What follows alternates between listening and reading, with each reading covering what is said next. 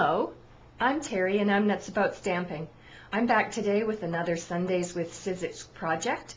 I'm going to teach you how to make this really cute bitty box that's featured in our brand new idea book and catalog. Here's what you need to make this project. You need the bitty box and envelope Biggs extra long die.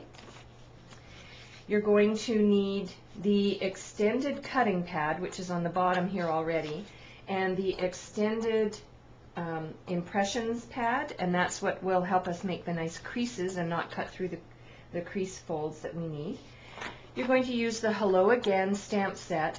I love this stamp set. If you haven't seen my blog already, you'll have seen many posts about it.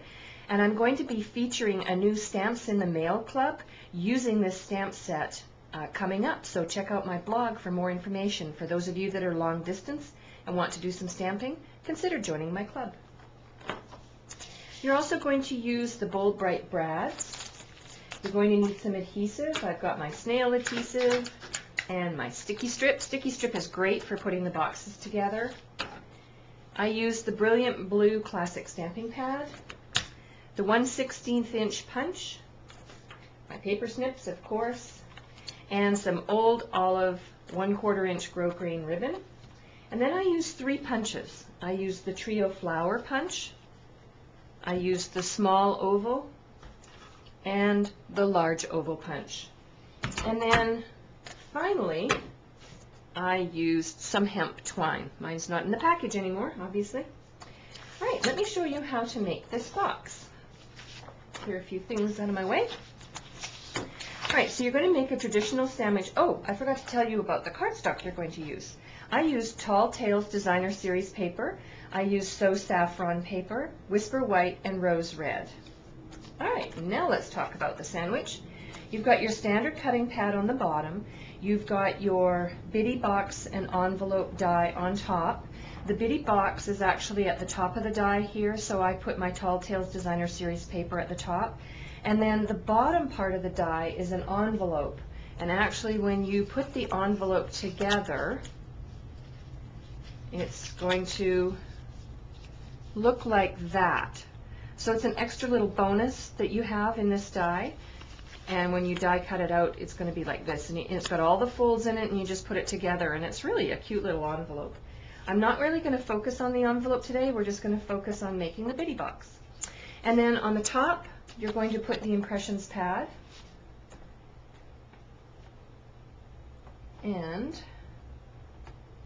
then you run it through the Big Shot. I'm going to run mine back and forth a little bit. When I did this yesterday to make the sample for the video, I noticed that some of my score lines, some of my cut lines didn't cut all the way through. So by rolling back and forth, I hope to add just some extra pressure. There we go. You'll have to judge your own dies for their cut ability, I guess, for lack of a better term. All right, there we go. Move that out of the way.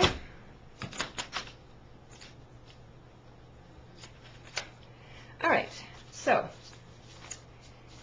here is the little bitty box, and I do have one little line that I need to cut. Sometimes that happens. There we go.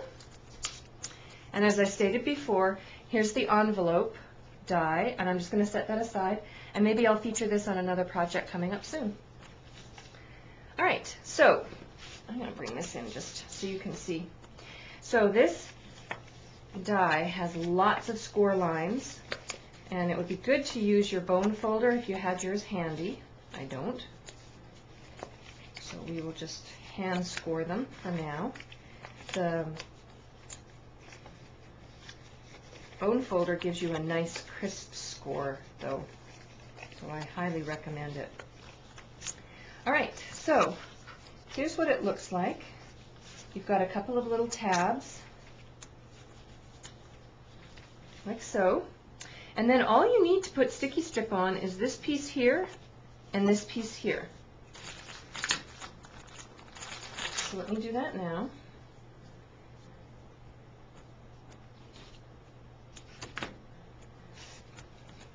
So you fold it in and put the sticky strip on that side. And sticky strip on that side. Alright, so I'm going to just peel off one side for now. And put that on like that, so that holds that side of the box together. And then I'll peel off the second side of the sticky strip. And basically all I need to do is tuck it in and line it up. The sticky strip adheres very well. There. Oops.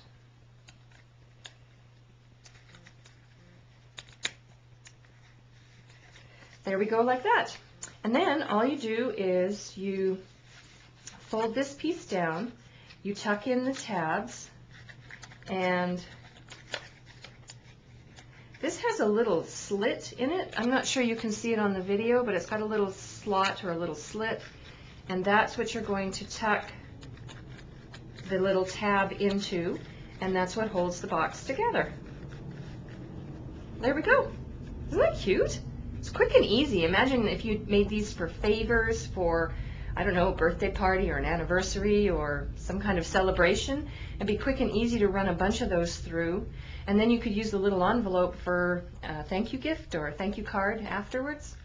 Anyway, so let me bring in the one that I finished, which is this one here.